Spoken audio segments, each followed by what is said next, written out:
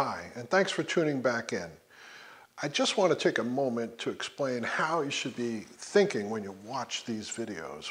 This is not a fighting system. We don't fight.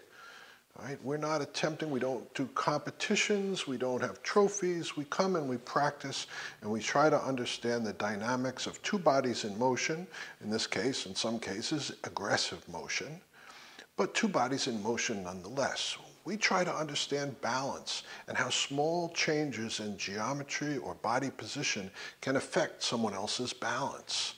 So if you want to be a fighter, then practicing this will help you in your art, whether it's BJJ or Muay Thai or boxing or whatever, whether you're a dancer or a football player.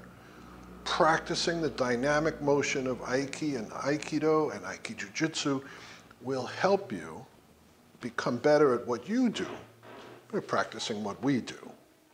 But don't think it's a fighting system, because we don't fight. There's no competition, there's no trophies. We just come and work together and learn the dynamics of interactive bodies in motion. So with that having been said, go on, enjoy the rest of the videos. Thank you.